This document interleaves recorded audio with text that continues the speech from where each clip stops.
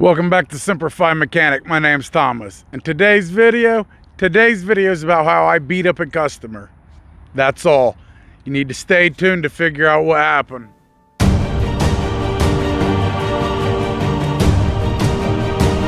All right, guys, now that I have your attention, I'm going to tell you a little story. It's not recent. It happened back in 2014 before I was officially a mobile mechanic. But I just got out of the military, I just went through a divorce, and I was starting to work on cars, you know, doing the mobile mechanic thing, but not officially a mobile mechanic. So I was working for some friends, some family, some people that found out about me through word of mouth. I get a call to come out and do a 2002 Ford Explorer, gonna do an alternator replacement. I go out there, get in contact with the customer. It's a young woman, maybe 22 or 23. She already had the alternator in her hand. Now, it wasn't new. It was used, and it was used bad, had a little tag on it, and I read she bought it for 25 bucks. So that should tell you if the alternator is usually 150 and she got it for 25 bucks, might not be the best one. But whatever, you know, I only did a couple jobs at the time.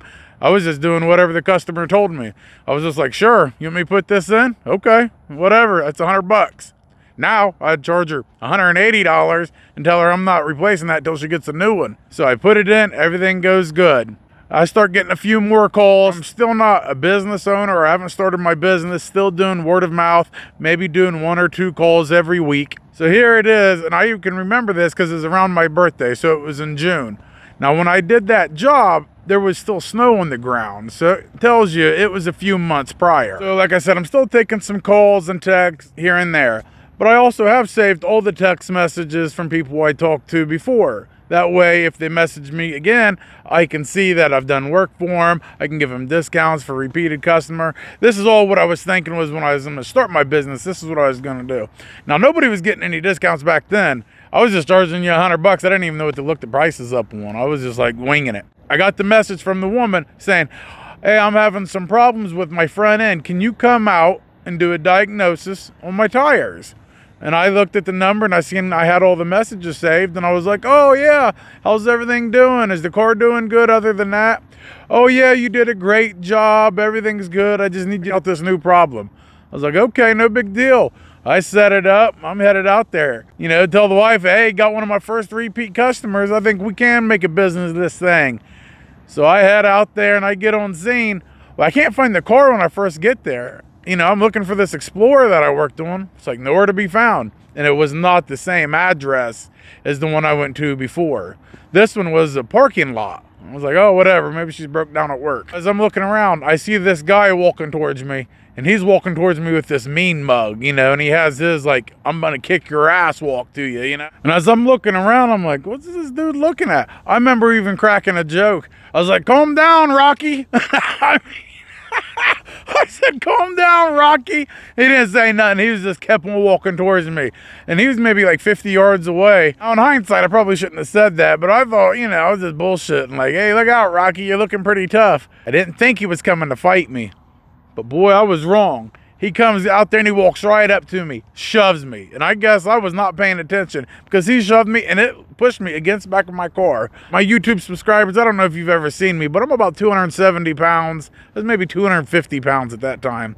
I might be a blob now. 5, 6, 7 years ago, I was that dude, right? Right out of the military.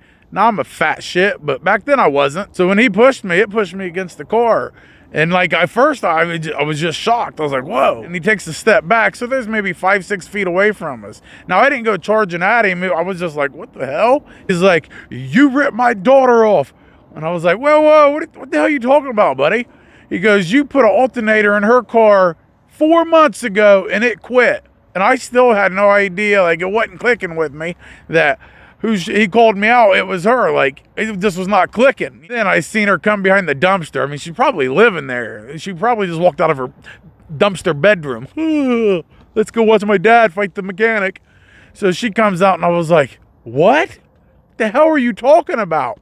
I said, that was a junkyard part. I said, 4 months ago? You guys should be leaving me a good review if it made it that long. He said, I want a refund and I want it now. I was like, you're not going to get any refund.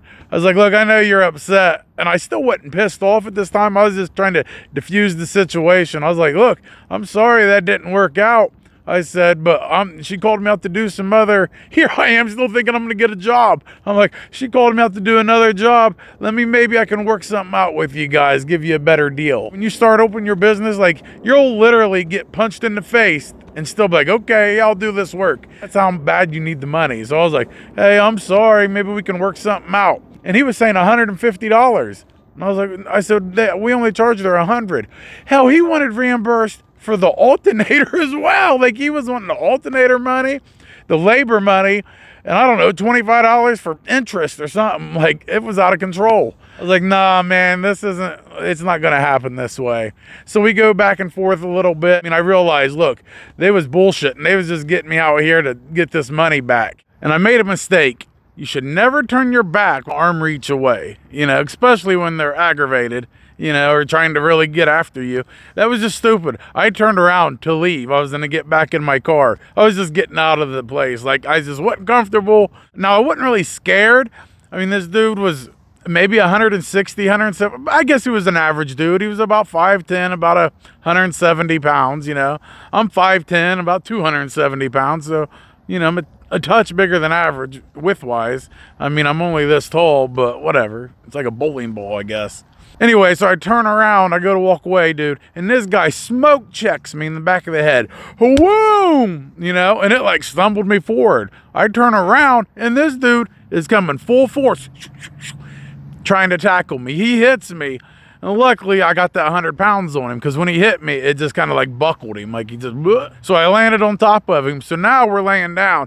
He's laying flat, and my big ass is on him. So I don't know if you ever seen MMA or whatever, but I gave him some ground and pound like his fucking mom wouldn't forget. I mean, I was lighting him up, boom, boom. Now, given, like I said, this guy's 100 pounds less than me, so I'm not fighting, you know, Hulk Hogan or anybody, but I was getting him. Well, he got tired of that, so he rolled over, and I got him in this chokehold. First of all, I got him in the chokehold because that's what happens. If you roll over on your stomach, you're giving your back up because you don't want hit. You're going to get choked. That's how it is. So I'm starting to choke him. And I do that not because his neck's right there. I'm doing it because this 30-second fight has killed me. I am winded. If he gets out of this thing, I don't care if he's 110 pounds. He's going to kick my ass because I can't breathe at this point. So I'm hanging on to dear life like this, while this dude's chucking and bucking, you know. And I was like, I don't care, dude. I'll strangle him to death, dude. I don't care. Because I ain't letting go. Because I ain't getting beat up by this 50-year-old, 150-pound guy. Like, no way. I just got out of the Marine Corps.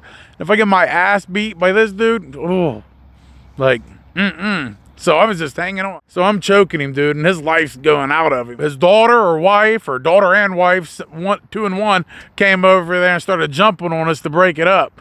He didn't pass out, so I didn't choke him out. He gets up like stumbling, right? So he was about to go out. And then I looked down, and I choked him so hard for so long that he pissed himself. Piss all down his leg. I was like, oh my God, like, I killed this dude, everything, but stop breathing. Straight pissed down his leg. And he was so mad about that. Like, you made me piss myself. Like, that's how mad he was. Like you're yelling at me because you got beat up. I remember there was Arby's or Racks or something because we was in this parking lot. And the manager comes out and like, I'm calling the cops. I'm like, go ahead, call him. This dude just attacked me. Well, him and his girlfriend, wife, sister, cousin take back off, headed towards the trash can. And then I see the Explorer pull out and take off. The Explorer that he said was broke down. He got in that bitch and drove off. Alternator working fine as can be. He just drove off. Well, the cops were supposed to be on their way. I didn't want to run from him because, look, I wasn't in the wrong. This dude attacks me. And the vehicle was still working. So this dude was just trying to get money to pay off his dumpster rent. So I'm sitting there waiting. I wait like an hour. The cops never show up. That's when I realized, I was like, I could have been dead. Like, I could have choked that guy to death, then cut him up. Well, wait, I better not get carried away. Get my video demonetized talking about this shit. Anyway, I'm just saying the cops did not care. They did not show up. I sat there for an hour. Not just because it took me an hour to get my wind back. And I woke up the next day, bro. I was sore for a week. I couldn't even work the next day. Like, I was telling my wife about it. She's like, you sure you didn't get beat up? Because I bet that dude's at work. Look at you on the couch. It was so bad. That's when I realized, look, hey, I'm not a fighter anymore. Hell, I'm not even a lover anymore at my old age. I got one fight left in me, and I'm saving it for the person who breaks into my house. which is going to be the next video because something happened to us. But I'm going to save that for later. So that's my story for you that happened. And that was how I got started in this mobile mechanic business. That's how I fought the customer. That's how he pissed himself.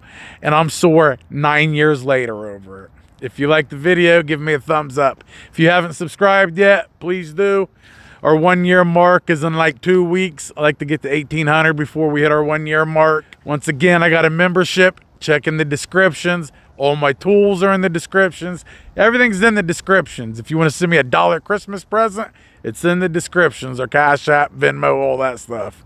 But like always, Semper Fi till next time.